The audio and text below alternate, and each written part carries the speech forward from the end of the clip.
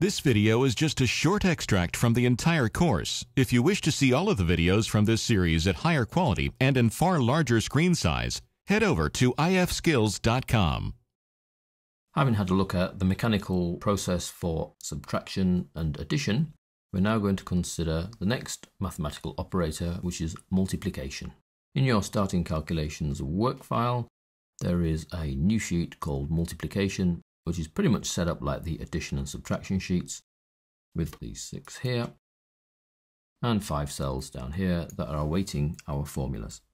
Now the multiplication formula works pretty much the same way as addition and subtraction, in that you select the destination cell, type an equals, the first cell reference, multiply symbol, the second cell reference. The multiply symbol is the star or asterisk. On most keyboards that is above the 8 or on the extended number pad. As long as you have the equals at the beginning and the correct symbol, things will work. When I press return, I get 20, which is 4 times 5. Same for our second cell, and equals, probably the most important bit of the whole formula, because without it, it will not work. So we want this cell, which is B6, to be equal to G1 multiplied by G2. Return 63. 3 times 21, 63. L9 times L10. Start with your equals. First cell reference. Multiplication symbol. Second cell reference. 29 times 2, 58. And just like the addition and the subtraction, we can do the multiplication to more than 2 cells. So we have equals A1 multiplied by G1 multiplied by L9. Return for it to take place. 3045.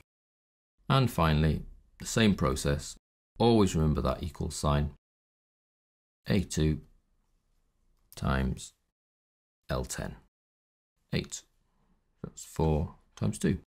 The multiplication symbol in the formula doesn't stop from working any differently. You'll find if you go and change the feed cells, if I were to change this to 23 and press return, that then feeds into any of the results that are using A2, so that one and that one. Same over here, let's change that to a 29. That'll push the formula up here, G1 times G2. So there's no need to revisit these and say refresh or retype them. They will constantly keep checking the feed cells. So I can pick on that one there, L9, L10 will always be L9, L10.